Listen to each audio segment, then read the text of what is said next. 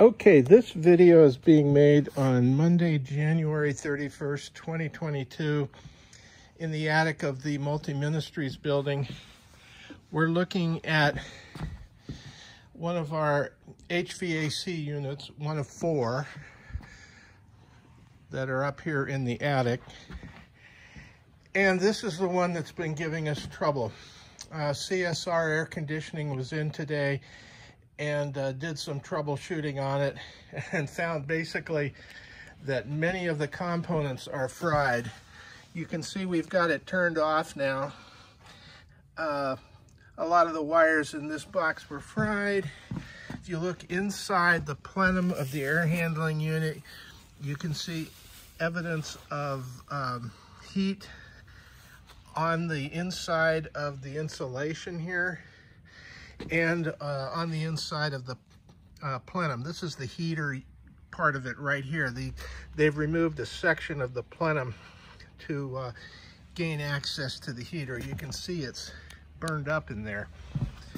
And this is the piece of the plenum right downstream from it. And this is where they found a lot of wires that were also damaged. This part of the unit is the cooling part, and I guess we can't see inside too easily. Oh, here we go.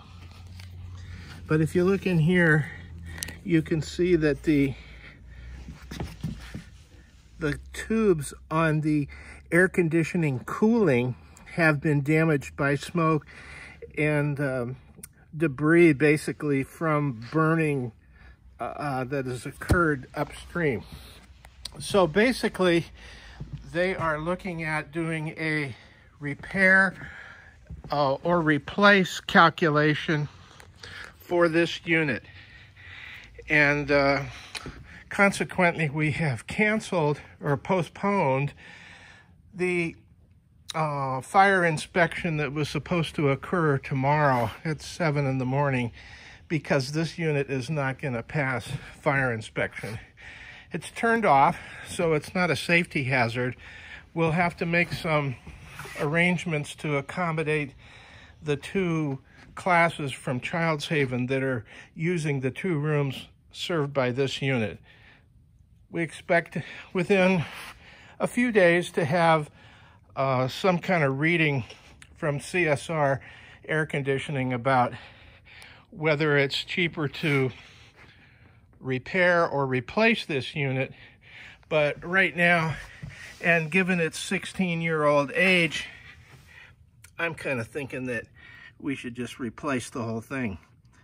Oh, they also had, this is oil that leaked from the blower motor. So there's many things wrong with this unit.